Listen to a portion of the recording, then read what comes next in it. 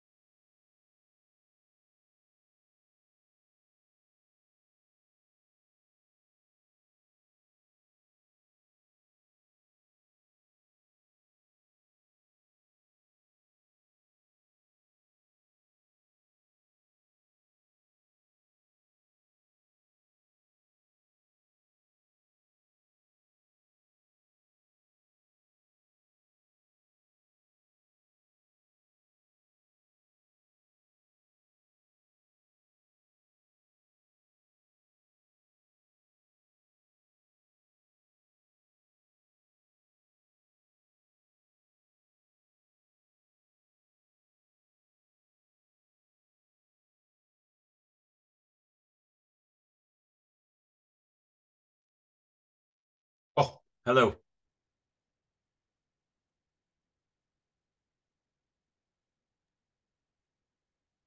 Hello, welcome. Hello, hello. How are you? I'm fine. We are all fine, especially for hosting you for the last but not the least session of the series of Batman University Academic Talks. How are you? How is going? Well, it's very good. Glad to be here. Hello, Yusuf, as well. Uh, Hello, my dear friend. How are you? I am very good. I'm very good. Very a pleasure to see you. Thank you very much. You accepted us. And every week our International Relations Office organize Erasmus Academic Talks. We especially from European countries, from Middle East countries. Many academics participate us, and today, this night, you accept us, and we will talk Israel. Very important issues, very important topics. Thank you very much. I would like to thank you, and also our Erasmus International Relations Office team, Emrah Işık, Professor. Thank you very much. And also You're welcome. Our dear team members also participate. And this week, the last one we conducting. Thank you for everyone. I want to especially share my opinions, because every week we talk about international subjects, topics, and many academics and our students, our academics participate us. Very important for Batman University. Again, welcome to our program. And inshallah today, this night will be a very good program for us. Thank you. Thank you very much, the Professor Yusuf Çınar, the head of the Office of International Relations. Dr. Boms, thank you very much again for accepting our invitation for the last session of the series. Dear participants and my dear students and my colleagues who are participating for this session as well. Before giving the talk, the shift to our dear speaker, I would like to introduce Dr. Nir Boms to our guests. Dr. Nir Boms is a research fellow at the Moshe Dayan Center at Tel Aviv University, at the International Center for Counterterrorism in Herzliya. He's a member of the board of the Israeli Council of Foreign Relations and the Institute for Monitoring Peace and Cultural Tolerance in Schools, and the co-founder of Cyber Dissidents in ORG, a network of bloggers from the Middle East that focuses on the freedom of expression and the promotion of dialogue in the region. In 2012, he co-founded the Tiyul Rihla project, by national and educational initiative, bringing Israelis and Palestinians together to travel and learn the history and the identity of each other. Prior to his return to Israel in 2004, he served as the vice president of the Washington-based Foundation for the Defense of Democracies, Ph.D. Dear Dr. Nir Boms, the stage is yours. We are really pleased to have you again today. Thank you very much. Many thanks, Imra, and it's a pleasure to see all of you. I hope that I'll be able to see some more of you. It's always a challenge in the Zoom mode, so I hope I'll be able to see some more of you if you're able to put your cameras on, or and I hope that we'll also have really a discussion here. It's actually interesting to speak about Israeli politics, just days following, I think, very important days in Turkey, as somebody who's been following regional politics and a little bit of Turkish politics, and somebody who shares many friends, who have many friends in Turkey. I know that this has been very interesting, to say the least. And I think it's also relevant to start there, because if you really want to have a degree of understanding or a zoom out understanding of some of what is happening in Israel, then I think some of the dynamics in your country may serve at least as an analogy to some of the dynamics that we're seeing here. And this is perhaps one way of saying, before we delve into the Israeli realities, that the world today and the world of politics today, and there are a number of factors contributed to it. Some models have changed. This is still, broadly speaking, the post-COVID era, where scholars are analyzing the influence of social media that has been growing in its influence and, broadly speaking, contributing to polarizing dynamics all across the globe in many ways. I mean, if you're looking at democracies and if you're looking at some of the data that comes from some of the institutions that follow democratic tendencies, and you will see that we're looking at the third wave in decline, and data about growing polarization in many places, in Europe, in the United States, in the Middle East. The term democracy does not apply to so many places. And again, perhaps when we get to the discussion, I'll be curious to see if any of this sound familiar to you when you observe some of the dynamics in this context in Turkey. The title that I was asked to comment on is The Rise of Radical Right and the Future of Relations with the USA in the context, of course, of Israeli politics. And being Israeli who is engaged in public discourse, we're often used to the fact that there is a magnifying glass sometimes above our head. Israel tends to be on the headlines regarding various issues of policies. And in the last 5 years, for those who have been following Israeli politics, well, they had a lot of work. It was very difficult to discern which government is actually in control. I was in the parliament, our Knesset, not so long ago with a group, and there is a custom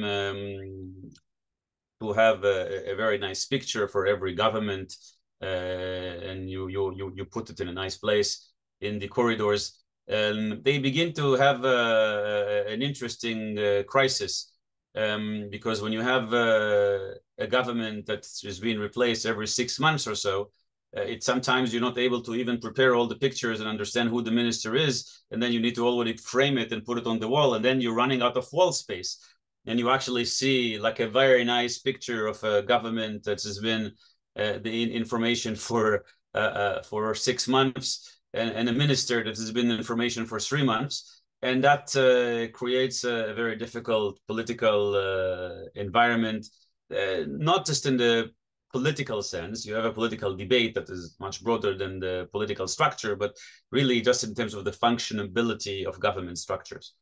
And with all of this, I assume that the headline that was given here, Rise of Radical Right, has to do with the existence of this particular government that was selected with a solid but narrow majority. We have 120 members of parliament, members of Knesset, representing historical number has to do with the 12 tribes of Israel. Then 64, a little over half, had voted for the coalition of basically the right side of the political map. I'll say a little bit more about this, especially if some of our political system is not always clear to everyone. Israel has a multi-party system, and this means that there are different platforms that run for office. It has been very for over 40 years. I think there has not been one party that was able to actually win a majority. You always need a coalition government in order to have at least 61 votes, which is the minimum number to have to form a government. And usually the largest party would have around 30 or 30-something seats, sometimes even less than that. And therefore, you need some of the other smaller parties in order to form a ruling coalition. The Israeli polity or political environment has changed a bit, and we've had in the last few years a very important factor, which is not just a political factor, but also a personal factor. It has to do with our prime minister, the current prime minister, Benjamin Netanyahu. Benjamin Netanyahu is the longest acting prime minister in the history of the state. He had surpassed David Ben-Gurion, who was the founding father of the state in many ways, and the first prime minister. Benjamin Netanyahu has been there since the late 90s, with some breaks, and he was able to eventually form a government really following 4 cycles of elections that really resulted in almost status quo and lack of ability to form a government, or a government that lasted a very short time. And then in the last round, following a very fierce campaign and a very tricky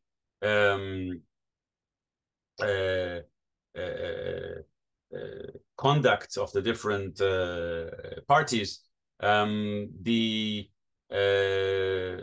was a victory for the bloc led by the prime minister.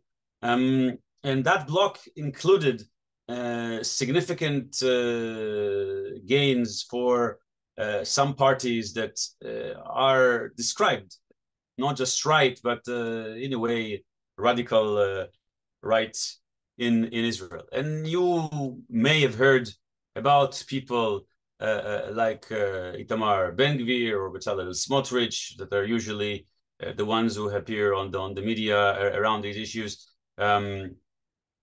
because they had received prominent roles as ministers in this government by Benjamin Netanyahu, and that all related to the coalition system, meaning the largest party would not have enough votes to form a government, and therefore it needs the smaller parties. And in other, they are doing coalition agreements, and they need to be, and they're being given political roles for that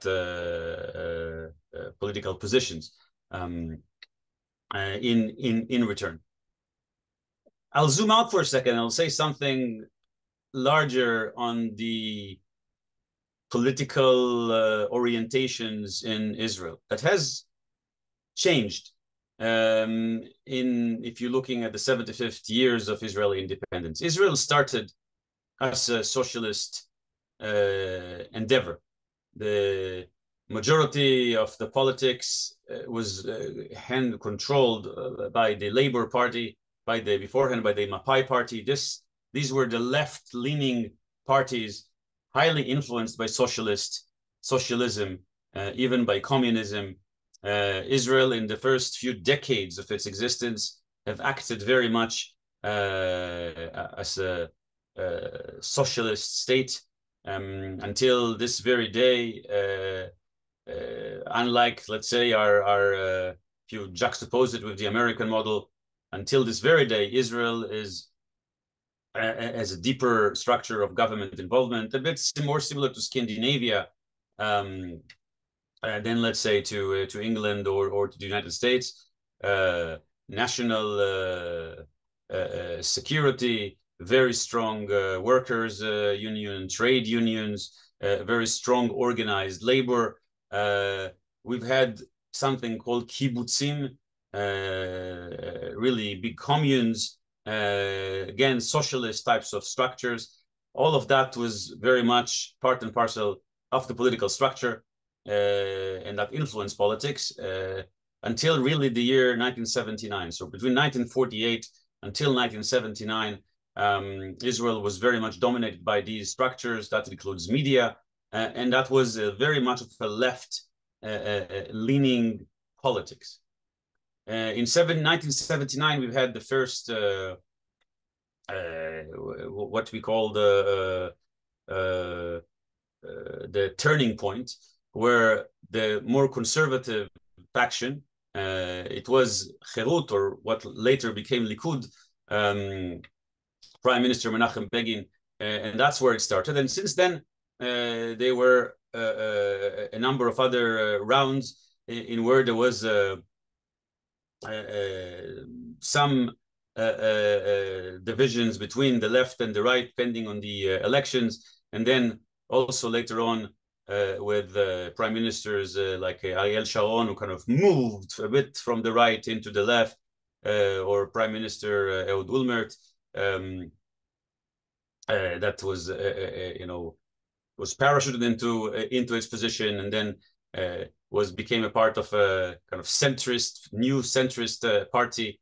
And in the last a little over 20 years, it was still shifting back into the right with like 2 short breaks in the middle. The broad move from Israel being a socialist-oriented country with its politics into the Israel moving into the right side of the political map has been gradual, but that part has been solid. And it has to do with a few other developments if you're looking at the sociology of Israel. One important part that is very much relevant to our discussion is the growth of the more conservative religious population in Israel that had gradually became more politically active. If you're looking at the demography of Israel, and again, that part may also be familiar to you, we have different groups, even if you're looking just at the Jewish voting patterns, not the Palestinians, the Israeli Arabs, who constitute about 22% of the population. There's a few other minorities as well.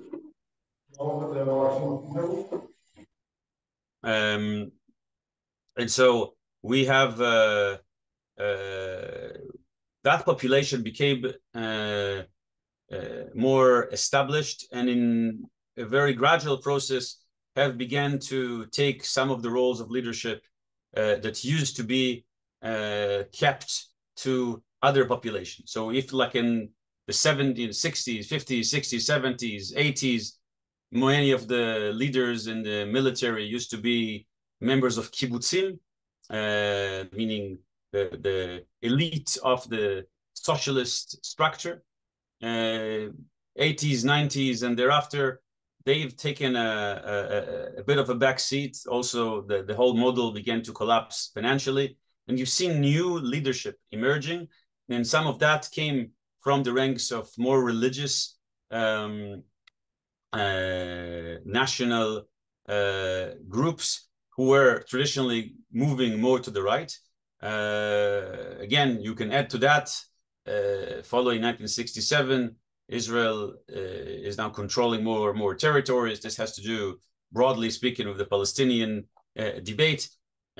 Some settlements and people from that camp are becoming now a second generation. In the 80s and the 90s, they're becoming of age. Many of them take the leadership in military positions, in government positions. They become more involved, and Israel is largely moving into the right. And a very important development here has to do again with demography, is with the ultra-Orthodox.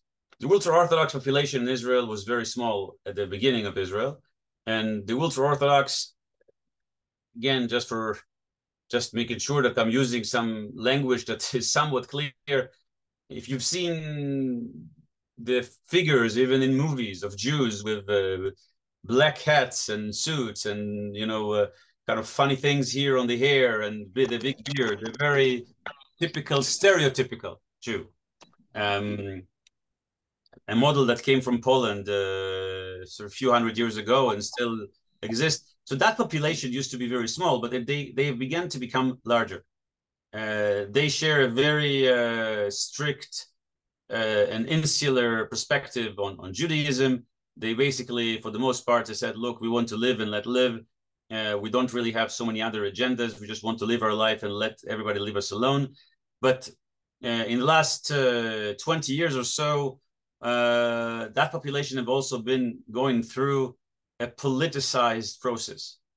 Meaning, if you're looking at the same population in the political parties, they were equally as comfortable to have coalitions with the right and equally as comfortable to have coalitions with the left. And they basically said, I'm happy to put my vote to any government that will promise me that, more money for my people and more money for my schools and that I can take care of the interests of my community. I don't need to create, to have a political ideology that is broader than this. I just want to care for myself. But that began to change. And again, I'm happy to tell you why, if you want me to expand on this, because I'm trying not to get into too many complex issues in this one lecture. But that began to change when they became more politicized. So it was deliberate. And the next generation became more conservative as well. And they began to develop agendas separately than their own community. This was actually a process of integration that in some ways is positive. Many more of them began to participate in the workforce. Many more of them began to study secular studies. This is a huge issue in Israel, the whole integration issue, particularly of this community. So they began to be more integrated, but because they began to be more integrated, they began to be also politically active.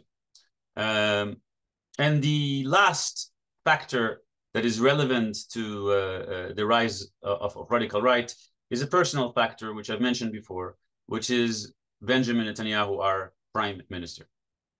Prime Minister Netanyahu is perhaps one of the most, as I mentioned before, is the longest service prime minister, very talented and a person with a very significant record of contribution to our country and to our people. And I'm not saying this just for the hearsay. I am a critique of the prime minister. I don't subscribe to his leadership, for a good number of years now. I think that he has now is a source of quite a lot of attention, in the past few years in Israel. But he, by himself, played a very significant.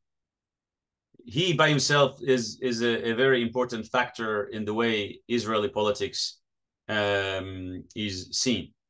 And if you're looking just at the influence of a very long-lasting political leader, and again, that may be familiar to those of you who observe Turkey, when somebody is in office for over 20 years, there are certainly some effects. And if you're looking at the opposition for Netanyahu, which is very interesting, some of the most significant political leaders that emerged as a competition to Netanyahu have been his own disciples.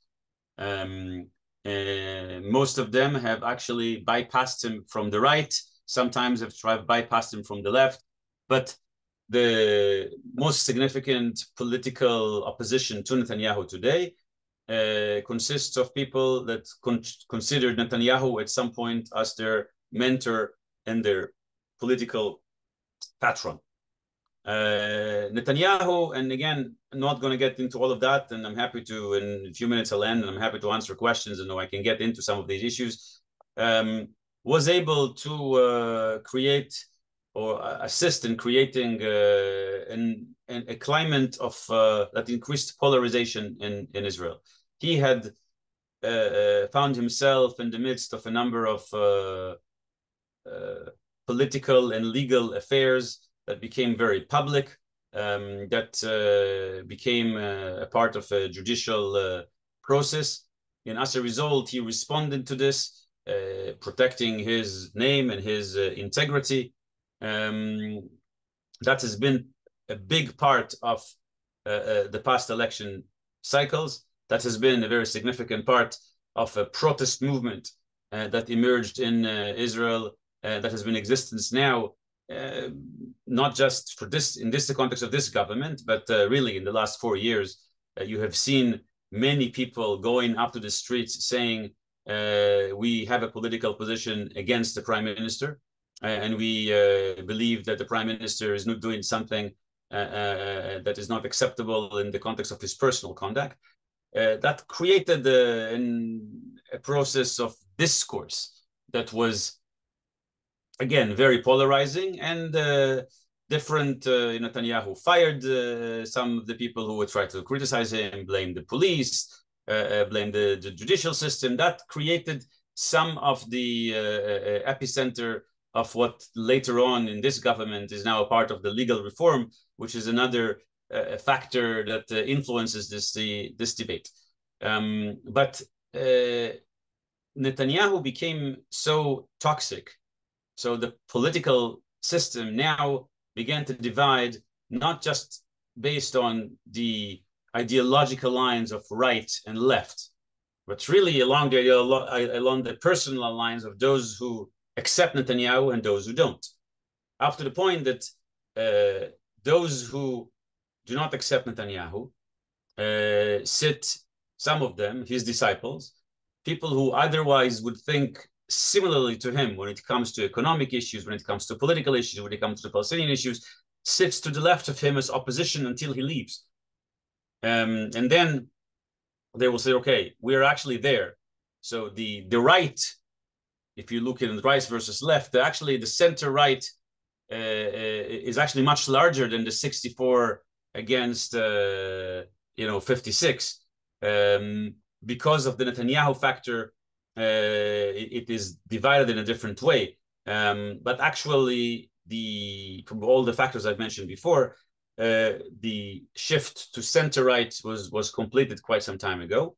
And now the shift that enabled some of the people from the camps, which some would call radical right, occurred, has to do with partially with the Netanyahu factor, and with the population that I've mentioned before, because this is very sectarian types of politics. And also with some, in Israel, we have sometimes tendencies to give a chance for new parties. So when Itamar Ben-Gvir speaks about Jewish power, and he says, we're going to stop the crime, and you have a lot of people who suffer from issues where the police is not strong enough, says, you know what, we'll just try to give him a chance. Do they really buy everything he says? I'm not sure. But de facto, the coalition government and the fact that there's so many people from the center who otherwise would agree to what Netanyahu stands for, but because they personally object to it, would not sign with him, he had to sign and create a coalition with the more conservative, some would say radical parts of the coalition, which created the most conservative right-wing government that we've had ever since 1948 when Israel was established. And this is perhaps in a very short way an attempt to explain to you some of the dynamics that have led to the creation of this government, why some of the people who are now in positions of power became really ministers. I'm not sure this reflects the view of the country. There's some, as I try to explain now, specific political circumstances that enable this to happen. In the last 4 years, we have seen more than once, more than twice, more than 3 times, very rapid political shifts. I would not be surprised if it's not going to be the last one we'll see. I don't think that this particular mindset is representative of the mood of the country. And actually, if you look at public polls, it became clear that the majority of the people are much more in the center stage.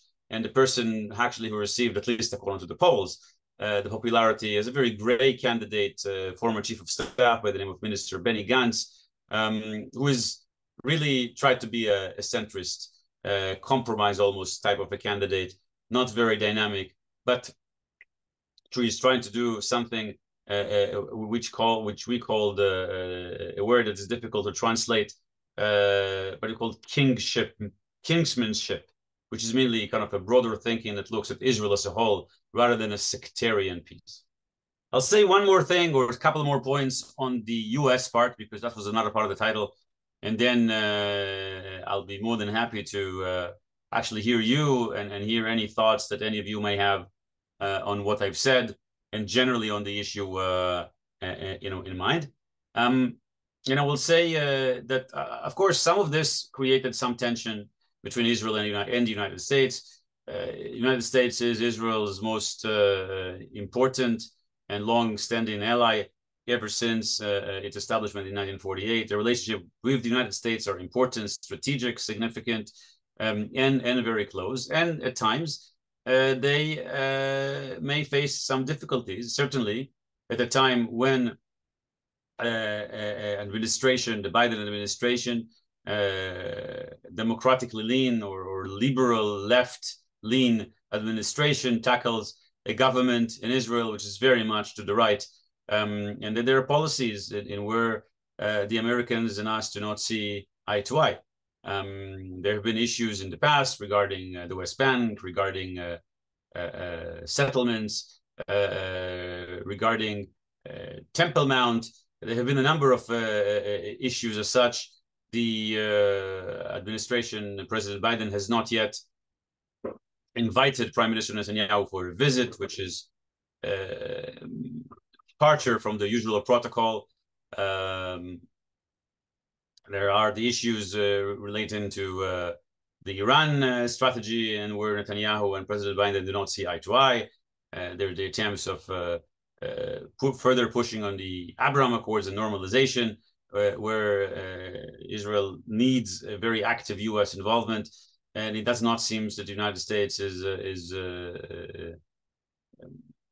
happy to accommodate Israel in this particular time. And all of that shows a degree of difficulties in the relationship. You can add to that the fact that this particular government is very much at odds also with the American Jewish community. It is very organized, very vocal. Overall, in terms of its positions, is mostly leaning to the left, while the vast majority, of this government very much tilts to the right. And they appoint ministers, a minister responsible for the diaspora that really does not speak the language of the majority of the American Jewish community in particular. All of that very much adds to the tension. So certainly there is a degree of tension, but a degree of tension does not mean that the relationships are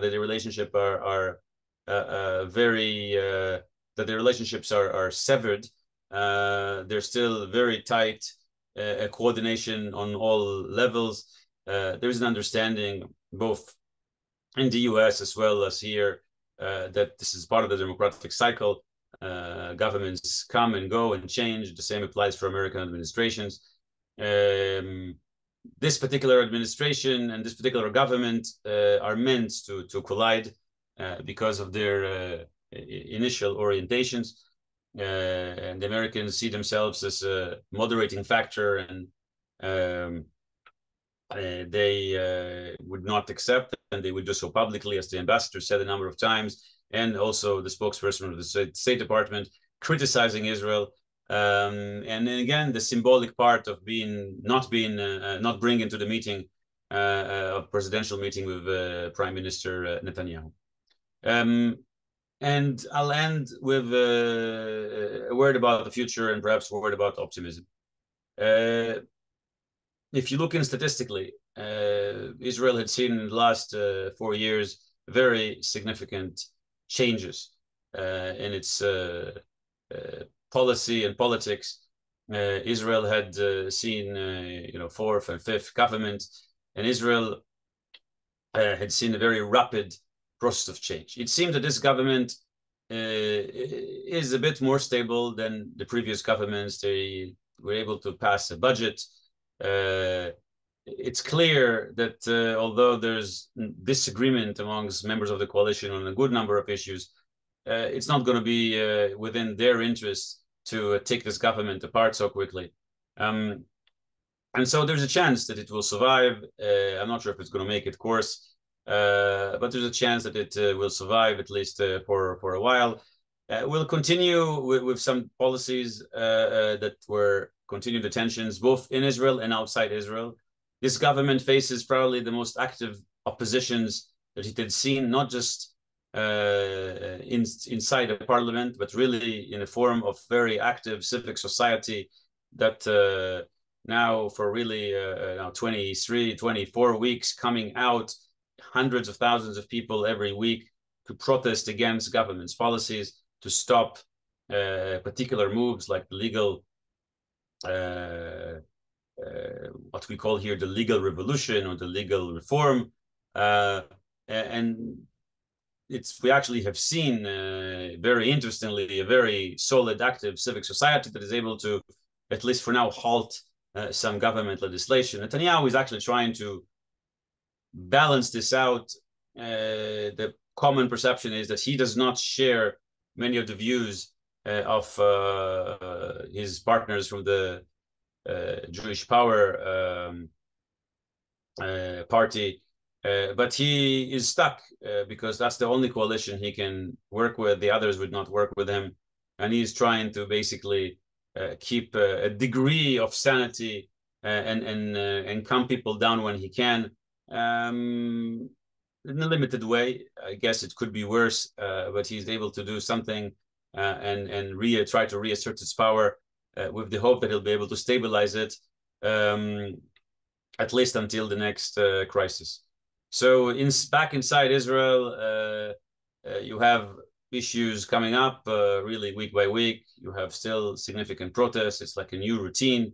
We've had weeks where the main roads in Tel Aviv were blocked, trains were stopped, all because of protests. At least I would say here, people are able to do that. The media very much follows. People are not going to be arrested in a random way because they've been a part of a protest. I mean, that's part of the democracy that is still very much alive and kicking. I think many people are very proud of that process in particular, because it shows a degree of maturity of civic society, but it also shows some degree of concern because the discourse is very polarizing. You have camps that not only disagree with each other, but really disrespect each other. And the polarizing discourse is not good news, not for us and not in other places. When you see this process happen, there's a lot of work of reconciliation and bringing back the country together, finding a medium for a center discourse. And I very much hope that we'll be able to do it. This will take some time, and I think under the current circumstances with this government, that's not going to happen so quickly. But governments change here, as we've seen, and I assume that if we would take this conversation in 1 year from now, I will be able to tell you a bit of a different end, even if now I won't be able to anticipate exactly what that is. So let's me end here, done a bit more than half an hour, and I'm happy to open it up for any questions or comments on any of this or anything else. Thank you very much, Dr. Nir Boms. It was really good and stimulating and wrapping up historical summary and analyzing, explaining the PowerPoints, the power structure, the power aspects, edges of your country. It was really good for our students, especially my students from the Department of English, because we also try to discuss some power relations within the context of cultural studies course. I think it was good, and they got much information thanks to your presentation. Thanks a lot again. Professor Yusuf Çınar, would you like to begin with your questions and commentary, of course, please? First of all, my dear friend Nir Boms, you explain every details relating to international relations of Israel and especially intern policy of Israel. we listen. Thank you very much. And especially, you know that Israel political system need a coalition, and this coalition system, including a lot of small parties. Therefore, now my question is especially based on stability and instability. If you look at European culture, especially coalition system providing too much stability for them. But if you look at Middle East countries, stability, what is stability? Especially long-term policy or long-term leadership, especially Middle East strategic culture, sometimes mention that leadership also instability too much big threat to democracy, according to Middle East culture, strategic culture. Now, Israel coalition has a lot of far-right parties, and their interest in Palestine question, especially against Arab, especially they are not want to participate peace process, especially. Now, my question, Israel in the future with the government, the Netanyahu government, can participate to the Palestine peace process? My first question. Second,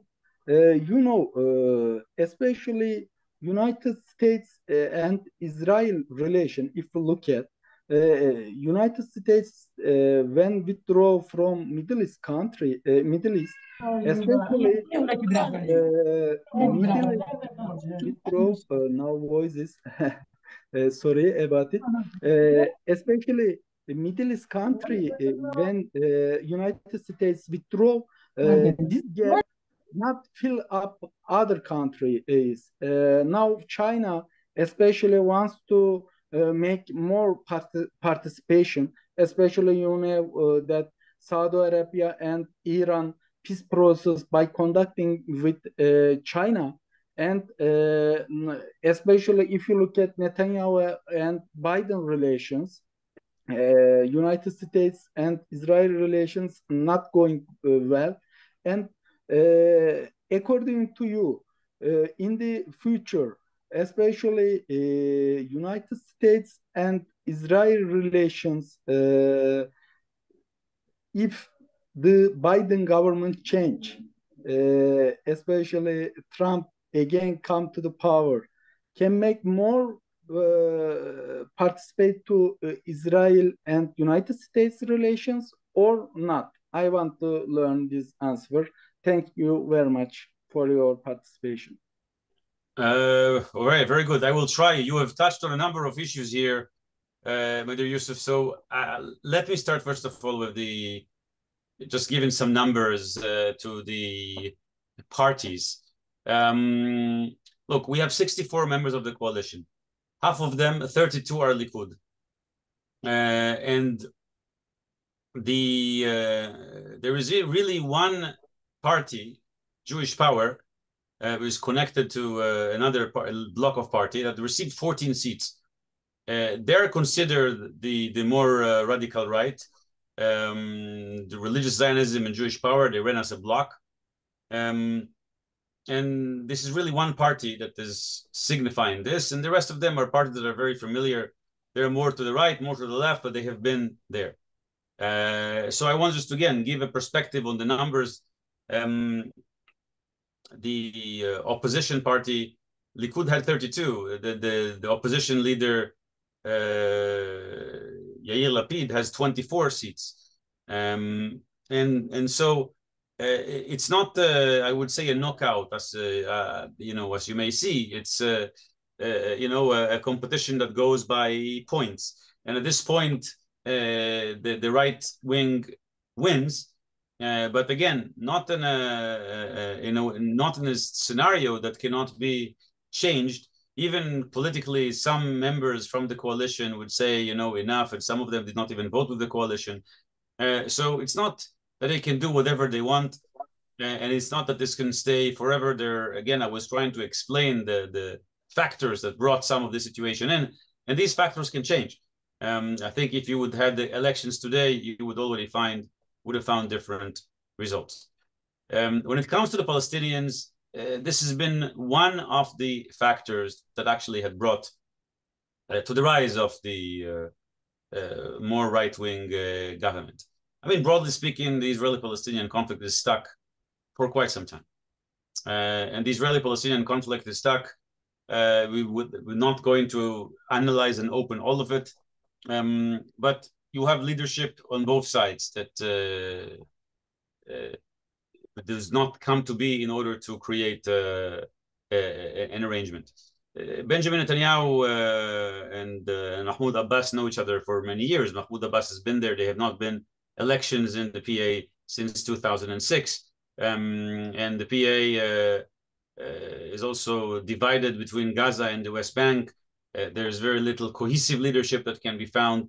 And the Palestinians were, for the most part, refused to go back to the table and put something more concrete to negotiate. Netanyahu, on the other hand, had other more important issues. And if he's going to start dealing with the Palestinian file, which personally perhaps he would have, he is more moderate than some of his other parts of the coalition. That is not going to allow significant concessions. This will help the debate or the confrontation with the Americans, and will also not help the negotiations that would not exist with the Palestinians. And that goes back to the point of your regarding the American administrations. Can there be a more comfortable American administration? If there is a Republican administration, would it be more comfortable for Benjamin Netanyahu and this particular government? The answer is probably broadly yes. They would be more accommodating and have less friction with the Israelis. But, you know, that's not the situation at the moment. And I think Netanyahu may be happy to wait or just survive because the situation here is so volatile and that keeps him very, very busy. But naturally, again, this particular configuration makes the debate in Israel volatile, and the debate between Israel and the US also volatile. Maybe I want to ask Nir a small question. Labor Party by losing power, in my opinion, since 1917. Now, what is the main reason Labor Party why losing power? Especially, yes, maybe Cold War reasons we can add. Also, other international reasons maybe we can put on the desk.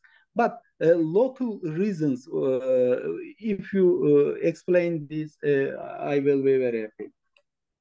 So this is one of the reasons why I chose to start my review, looking a little bit of history and note the fact that Israel started really as a socialist country and socialist politics led by labor government.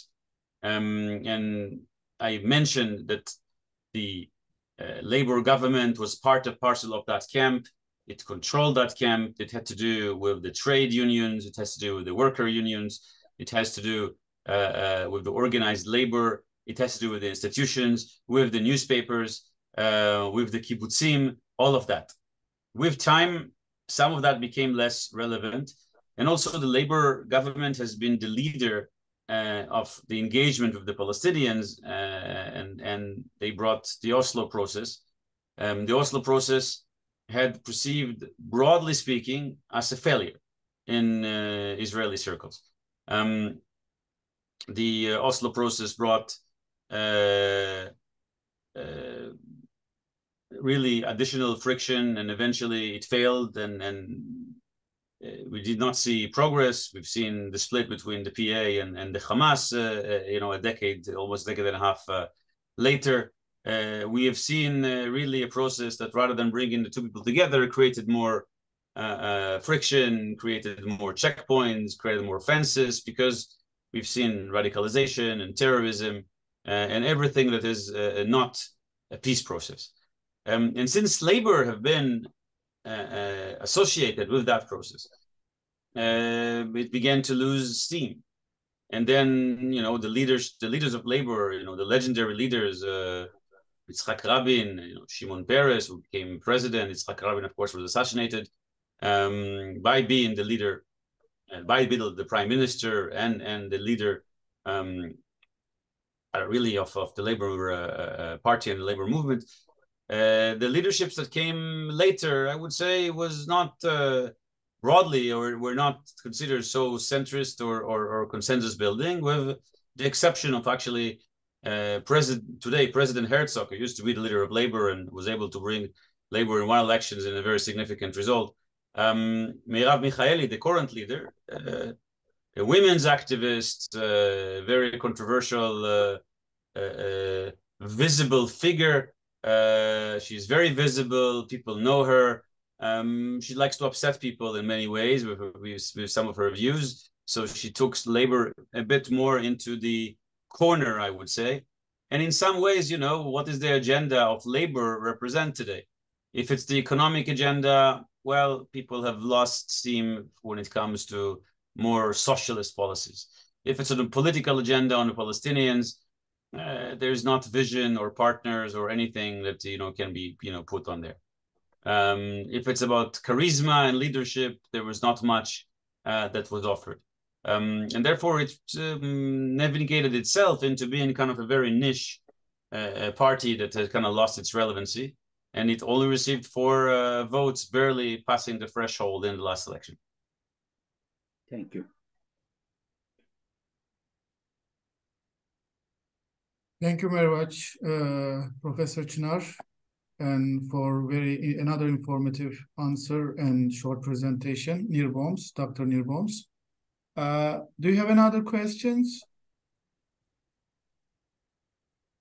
Dear participants, dear guests, Kübra, one of my third-year students, Kübra Süner, she asks from the chat box, thank you for your presentation. I am wondering how long Mr. Netanyahu can be Prime Minister, because according to the Turkish constitution, the Prime Minister can only be elected president for 2 times. I wondered about Israel constitution, and I wish peace in Israel and all other countries who are waiting for good days that they deserve. First of all, Kubra, thank you very much for the blessings. I joined them. We need that, and it's going to be up to many of you to bring the next generation into better times, and remember that we should not waver from this very important task. Israel actually does not have a constitution. Israel has a different system of basic laws. This has actually now been a part of the debate regarding the legal reform issues, but it also means that there are some issues that were not concluded. So there are some laws that codify some elements, some basically basic freedoms and labor laws. But in terms of the political limitations, statute limitation, the prime minister can continue to run for office if he's elected by the party more than 2 terms. It can also be a president that has not been the case usually, that prime ministers went to be presidents. I know it's a bit more common in Turkey, but Netanyahu is able to continue to lead its party even if it's more than 2 terms. There's no statute limitation for his ability to run. His party needs to nominate him, and then he can run. The president is being elected by the members of Knesset, so in theory, he can also be nominated to become a president. The president in Israel is more similar to the Queen of England. So not a lot is very symbolic, not very operational. So the influence of the president on policy is mostly symbolic rather than executive. Thank you very much. Another question? Or else I would like to...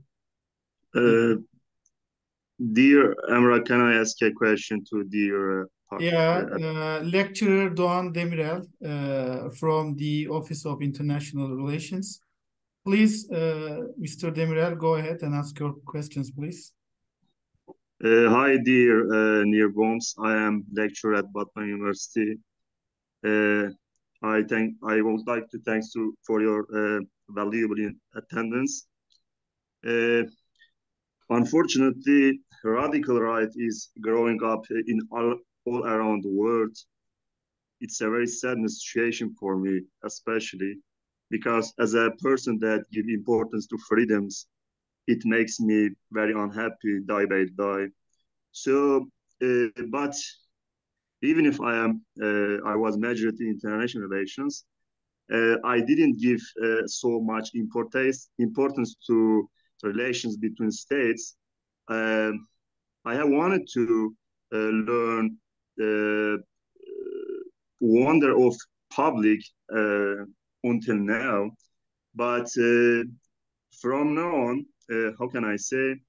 Until now, I would like to learn what is response of Israel public to radical right. Is there a greater response, and if it is supported by public, if current government give importance to radical right? I mean, is there a powerful acceptance by Israel public to radical rights? Thank you very much. Well, I wonder if I could try and do in a second a screen share and perhaps show you some pictures of what it all means.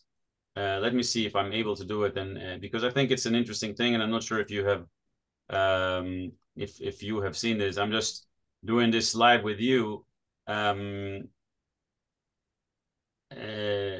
showing you pictures from the protests that we have seen in Israel in the last really now I would say a few years, and there are many such pictures.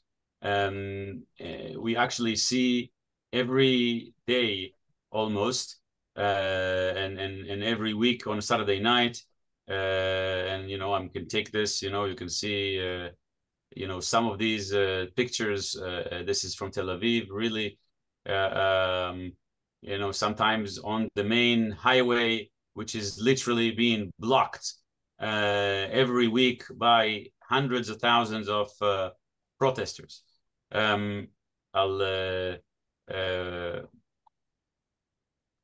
I'll find you one from Jerusalem next to the government, and you see here is okay. I think this is similar to the one I think I've had before.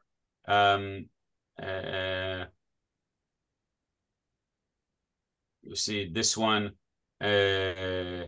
which is corrupting prime minister.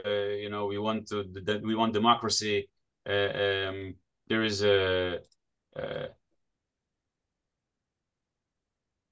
here you'll see save democracy. This is in front of the Knesset. Save democracy. This has been a big part of all of this protest. So Dogan, the civic society has been really, really active and really, really involved. We've seen many also other responses, including when there were times, price tag acts from one camp, let's say against the Palestinians. You have others coming and saying, no, we are with you, we're supporting you. Civic society have stepped and not just against radical rights, really against the government, showing that it cannot really move policy the way it wants to. And there are first debates on this, and they were able to even force a mechanism of compromise that is now being managed by the president that also stepped in. And so I would say that so far the Israeli civic society had really passed the exam. It has been really active, and it was able to stop at least some of the measures of this government, or the more radical elements or extreme elements in it. And I would say that some of it was not completely uncomfortable to the prime minister, because, as I said, the prime minister is considered a much more centrist figure. He was just now stuck with the coalition of people more from the right, and he have to find a way to hold them together so he won't lose the broader file of the government at large.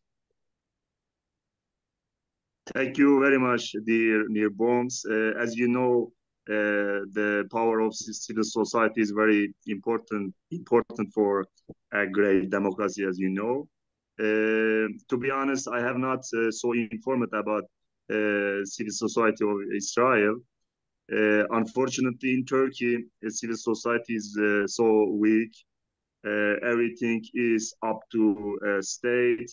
And because of this sad situation, we cannot reach a powerful democratic level. Thanks to your presentation, I got a very valuable information about civil society of Israel. Thank you very much. I hope a great evening for you. Thank you very much. Thank you very much. Thank you very much, Mr. Demirel. In fact, I was about to ask you a question in relation to civil society, but you nearly answered my question, because I was about to ask about the real power of civil society in order to represent the opposing view of the Israeli society. But you nearly, you gave a satisfactory answer. But I have another short question to complete the session, in order not to shift or transform this talk into a tiring level, because you seem so tired. Sorry for that. I'm just wondering about the proportional participation in the elections in Israel, because we have recently, a few days ago, we have just completed the second round of presidential election stage, and even if some unequal opportunities for both sides, not for both sides, but for the other side of the other side representing the opposition, it was around the participation ratio proportion was around 85 or 86%. But I'm just wondering about the same circumstance in Israel. Is there an insistent, ongoing, or determined opposition coalition or power in Israel democracy or political stage? So the elections, the broader percentages of the participations are about close to 70%. I'm trying to now remember the actual percentage of what happened in the last election. It wasn't a significant shift. We've had 4 election systems, and people became somewhat tired, when they reached the last one, and so it was a little lower. I think it was in the high 60s, but you have to excuse me, I don't remember this by heart. I think that in 2020, in the last elections we had last November, it reached close to 70%.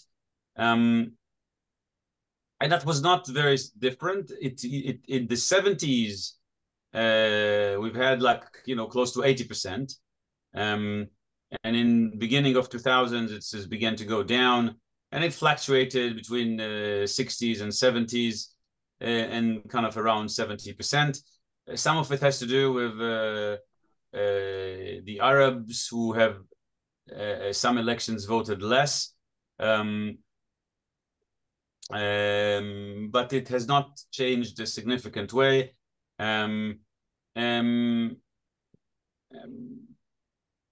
So it's not the best, but it's not the worst.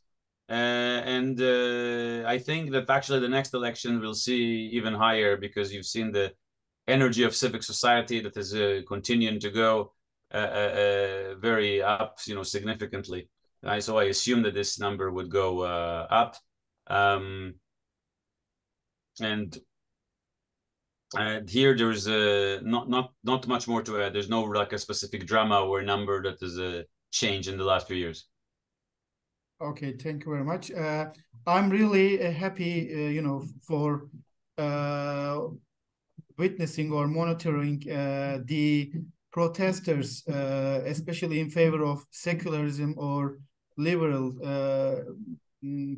freedom of speech or freedom of expression, especially for those living in Tel Aviv. As far as I remember, a month or a few months ago, there was a sequence of protestings in the streets of Tel Aviv, in favor of, for the way of freedom of expression, against the constitutional intervention of the Prime Minister of Israel. So I'm greeting all those people,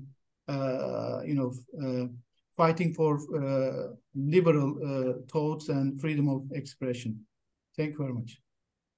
Yeah, it's we've seen these protests now in the 23rd week in a row in a very significant way, mostly every Saturday night in Tel Aviv, in Jerusalem, but actually in many other cities as well.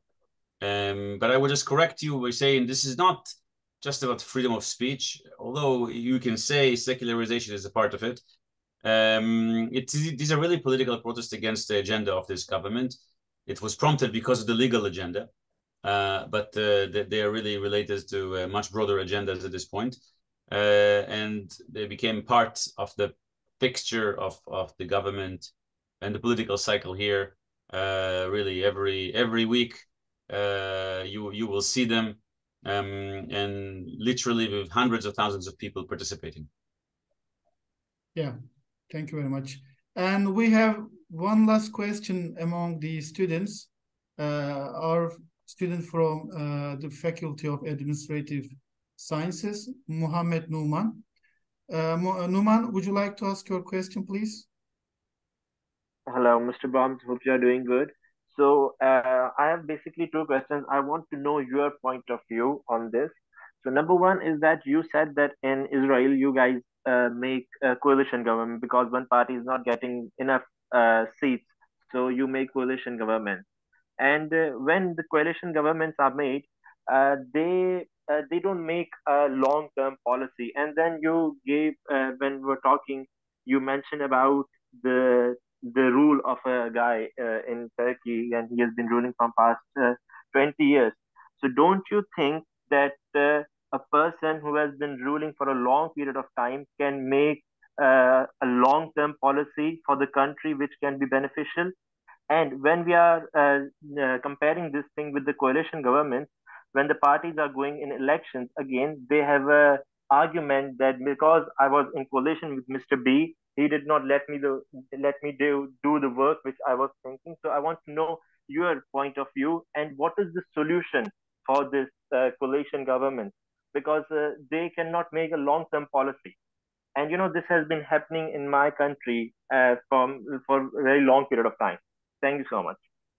Muhammad, you ask a very apt and an important question. And I would say that you're correct. At this point, we actually see the deficiency of the coalition system. We have actually tried in a number of ways to change the election law So the threshold was now in 3.25%. It used to be lower. It's supposed to decrease the number of parties. There were different attempts to create direct election for prime minister and elections separately for the parliament now, which is in one file. It didn't really help much.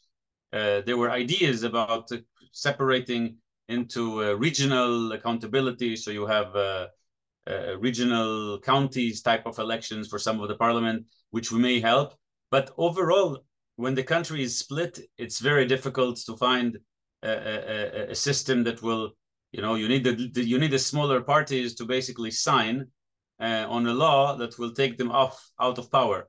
So in order for doing this, you really need the big political crisis to be solved, and then the two largest parties saying, okay, we're going to together form an election law that will basically almost annihilate the smaller parties. This is not an easy thing to do, because of course they would resist, and the larger parties are not strong enough to do this.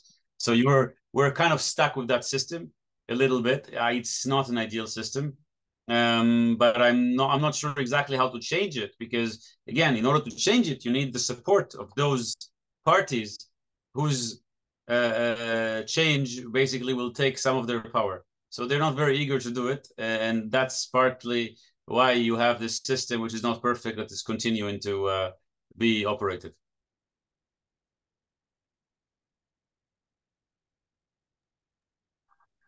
Thank you so much. Thank you so much. This has been happening in my country as well, and we have been facing the same problem.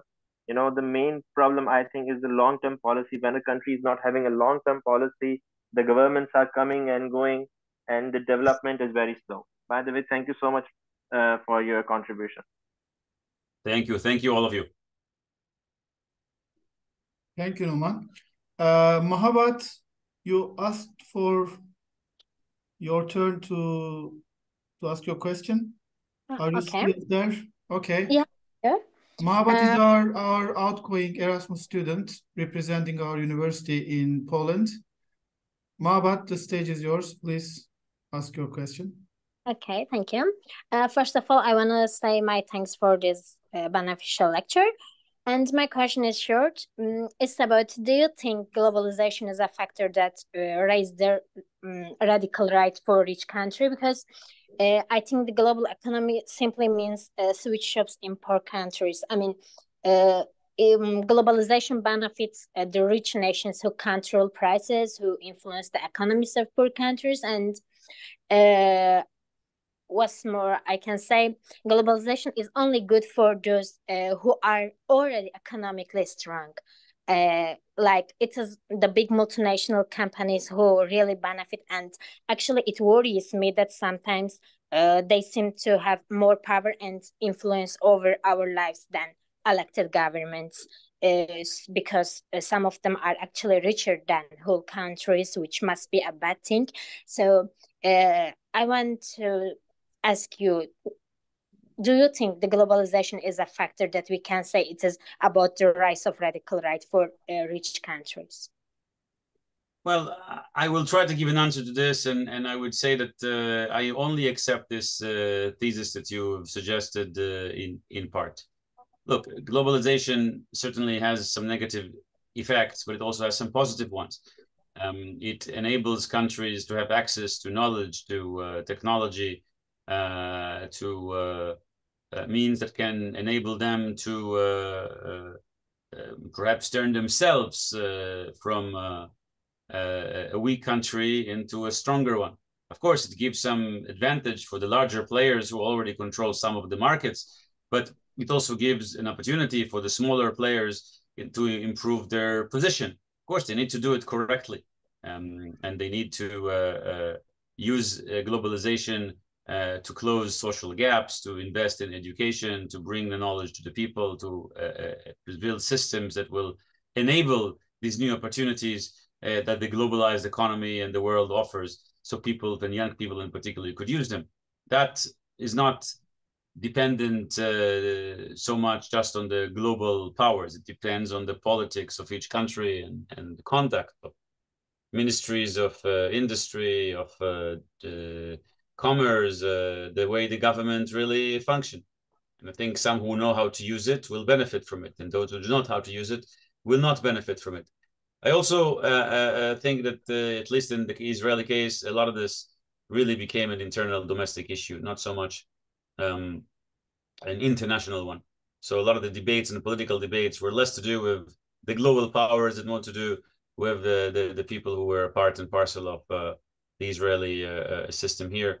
And therefore, again, globalization did not play a major role here. Okay, thank you. Thank you, Mahabat.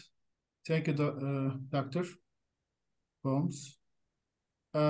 If you don't have any other questions, dear participants, I would like to give the turn Professor Yusuf Çınar to give an end to this session and the series of Erasmus Talks. First of all, very important issues we talk, and I want to share a very short anecdote.